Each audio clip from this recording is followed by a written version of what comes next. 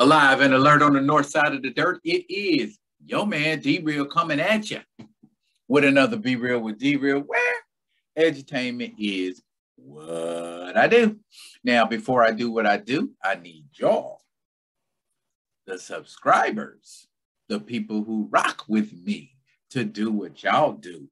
If you dig what a brother's shoveling, comment, like, subscribe, and share the Be Real with D-Real page with others so that when you get alerts, you can get first crack at new videos like this one here. So go ahead, mash the button, tap on the icon, whatever it is.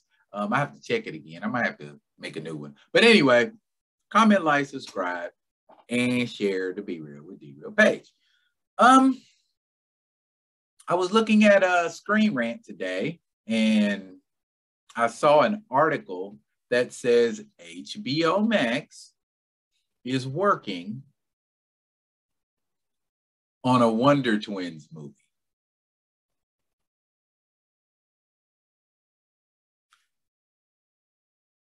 Yeah. This sounds like another one of those things that nobody asked for.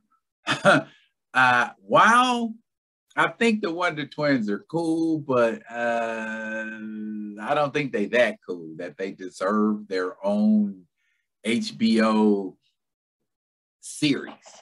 I mean, when the Wonder Twins, even like way back in the day in the 70s on the Superfriends, even when the Wonder Twins did have their own little solo adventures, it wasn't really anything to talk about. They go and save people who like fell off in a ditch or was trapped in a car underwater, you know, some stuff like that. It wasn't like, you know, Lex Luthor is doing something crazy or you know, the what's his name?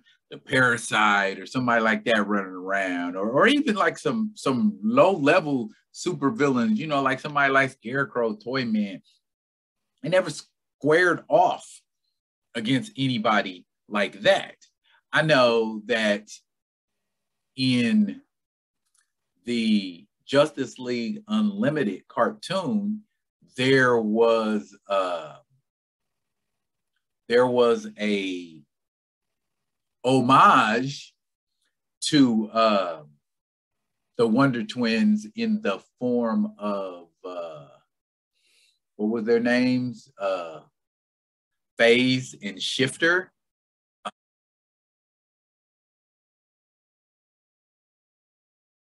And they, you know, had the same abilities as the Wonder Twins did. So it was, you know, fairly obvious where the inspiration came from. I even read in an article that the Wonder Twins were actually represented on the Smallville TV show.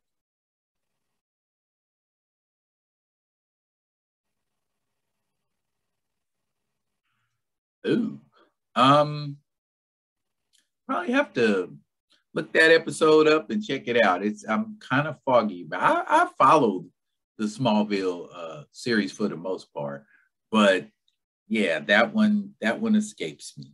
I guess HBO is doubling down on the success of The Peacemaker.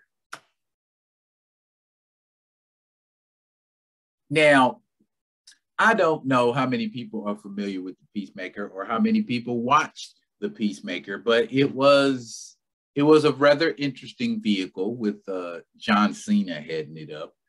And there was even a brief appearance by Viola Davis as Amanda Waller. Actually, a couple of brief appearances.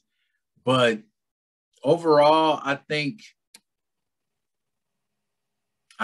that the Peacemaker's gratuitous nature, dark humor, and gory action sequences are what really put it over the top. I don't think it was so much anybody's individual performance on the Peacemaker.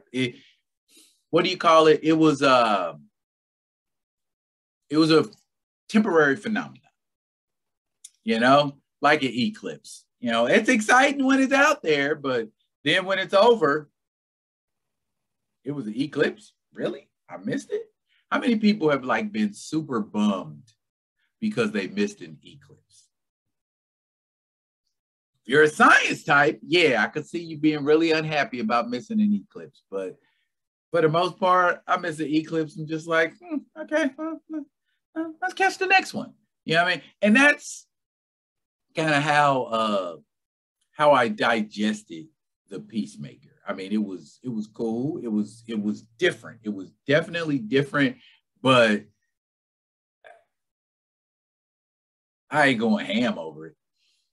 And at the same time, it's, you know, they're aiming that, it seems like, at fans of the Super Friends and the Wonder Twins, because this generation knows nothing about the Wonder Twins, not experiencing it, not as a whole, not like, you know, folks that grew up in the 70s watching the Super Friends. The Wonder Twins are kind of, I don't know. For me, the Wonder Twins were always a running joke, because I thought to myself, how come characters with the Wonder Twins power set aren't doing more damage than what they are?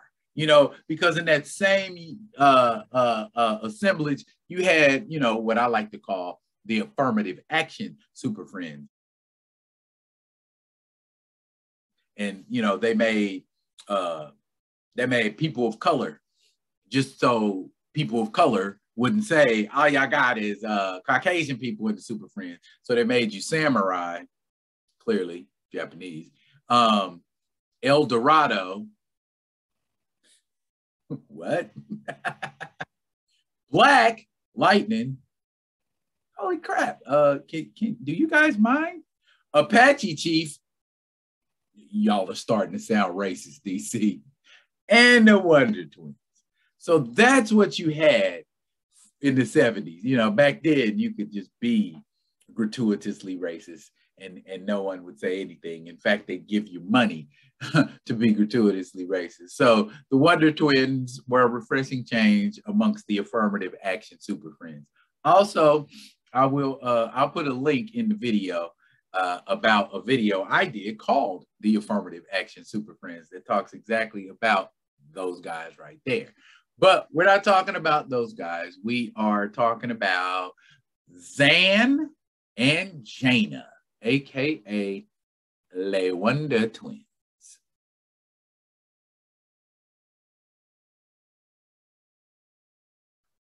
Overall, I don't know. I guess it'll be a novelty item for those who are familiar with the Wonder Twins, and it'll just be like a WTF moment for everybody else. Will the Wonder Twins be successful as a movie or a series, excuse me? Jury's still out on it. As we get closer to, you know, the premiere and we get to see some stills and we get to see a little preview and see what we're getting with the Wonder Twins, maybe we'll get a little more excited about them. But until then, I'm going to keep my expectations lowered just in case. Do y'all like the Wonder Twins? Did you ever watch the Wonder Twins? Did anybody ever turn you on to the Wonder Twins? Did you like Phase and Shifter on Justice League Unlimited? Did you get to see the episode of the Wonder Twins on Smallville? Drop that and more in the comments. And as always, I will be coming at you with another one of them other ones. And until I do, y'all be good. Be good to each other.